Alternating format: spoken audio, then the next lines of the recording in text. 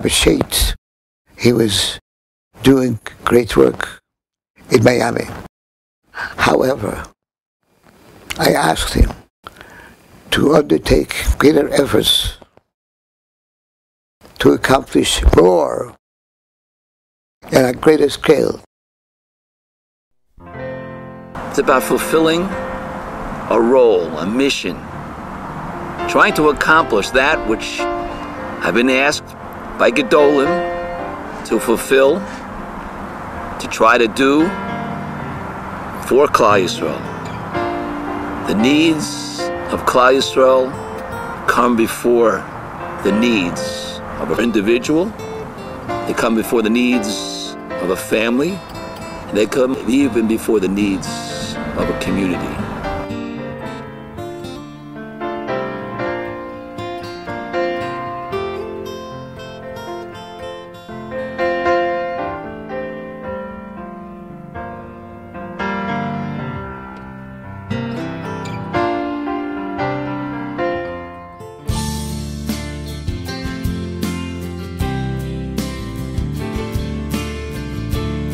Sometime towards the end of July, he mentioned to me, I'm going down to Miami. I said, really, why?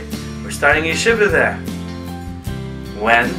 In September. I said, it's the last week of July and you expect to start a yeshiva in September? He said, well, I have no money, I have no location, I have no students, and I have no name. But other than that, I'm ready to go. Little did I know that I would be joining him a year later. Basically, we started with 8 boys. The first year the yeshiva started with 8 boys on the second floor of a shul on 79th Street in Miami Beach. That was the first year. 8 boys, 1 Rabbi, and a small little second floor location. Sage Rabbi Yaakov Kamenetsky. And he told me, Bentzion, you don't understand how powerful Torah really is. It can permeate even Miami. Rabbi Chait's passion to fulfill the mandate of his Rebbe, to build Torah in South Florida, has been the engine that has fueled the success of our yeshiva. We've been in North Miami Beach almost the same time as Rabbi Chait has been here, and he really built up the yeshiva a tremendous amount from really nothing, and we owe him a tremendous hakar satov for everything you see here. Thank you, and thank you. He has an incredible sense of humor, and I think that sense of humor is very important in his relationship with people. It's important not to take yourself too seriously all the time. Why does the microphone have to go haywire before my speech? Rabbi Chait has the unique ability to make people feel that the mission of this school is part of something bigger, part of Jewish history. Today we were privileged, all of us that were there, to witness a moment in history. We were building a bridge to eternity, a bridge that links the past to the future. Rabbi Chait is a general.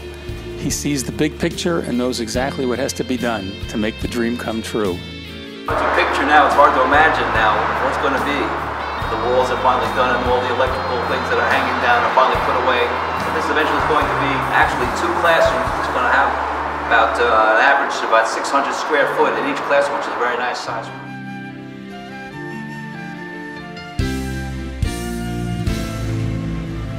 A visionary, a dreamer, with both feet on the ground. Off the central corridor, we're going to have 3 classrooms to the right-hand side. This is going to be 1, 2, 3. All remodeled, all renovated, all going to be beautiful. All of about 600 square feet, enough to have at least 25 boys in the class. And they're going to all be comfortable and air conditioned. We have a yeshiva of close to 600 Talmidim. That I can say is a direct result of his unparalleled Mesiras Nefesh for our community. Rabbi Chait cares. He anguishes, he cries, he feels the misery, he sees the smiles, he becomes happy, he becomes giddy, all because of the children. One of the most amazing things about Rabbi Chait is his sincerity and his honest and genuine feelings that he feels for his students, for his friends, for the people in the community. He didn't just teach us Torah, he taught us how to live Torah. He taught us how to dedicate his life, how to dedicate our own lives to Torah and to the spreading of Torah. That's what this is all about. When I see Rabbi Chait walk into the Beis Medrash, I just feel a jolt of energy, because you know that energy itself has just walked into the room. When you were in the classroom by Rabbi Chait, he was so lebedik, so animated. There was such a geschmackheit.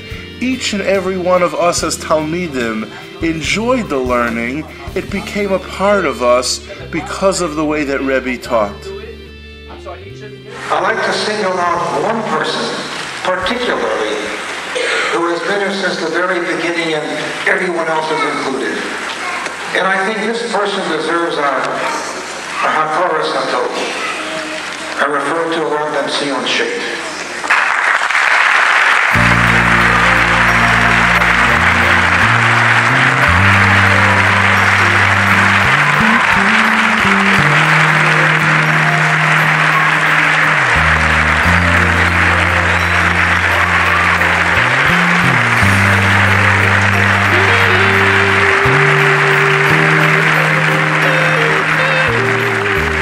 He could not have done what he did without his wife standing behind him.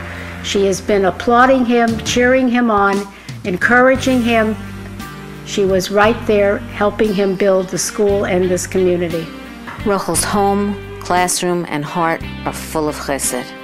The little favors she does with grace, dignity, and with so much warmth and love. She is like a high-wire trapeze artist with an incredibly difficult job balancing our family's needs and the community's needs, having that sensitivity and that very, very fine balance. What's right, what's appropriate, what needs to be done with the right sensitivity, with a smile, and with grace. To see Mora Rachel teach Parsha is just an absolute delight. She acts out the Parsha with the children, but in the process of having fun, they learn in a wonderful way. And this gives them a wonderful feeling that Yiddishkeit, being from, is really something that they enjoy. And it's really due to her, because she has these qualities and cares so much about these values that she's able to transmit them to the children.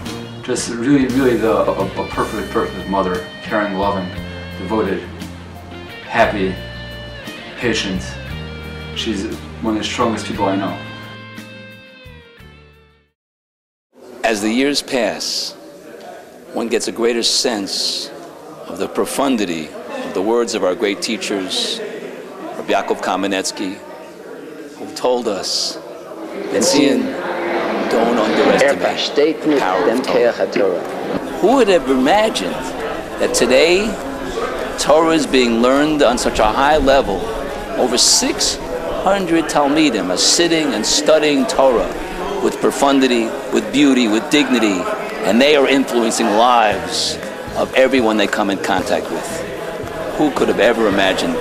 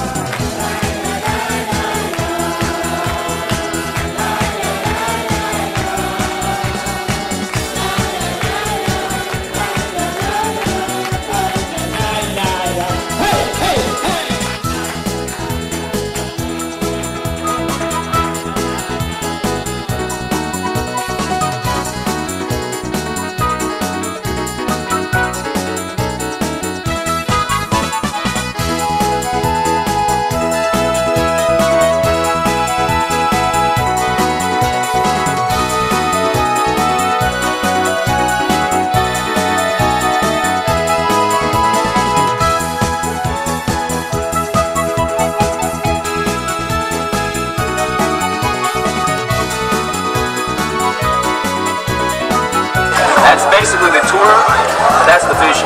This is just the beginning. Building a high school, a junior high school, a college level program, magnificent basement, magnificent dining room, magnificent Makom Torah. Only possible with your help.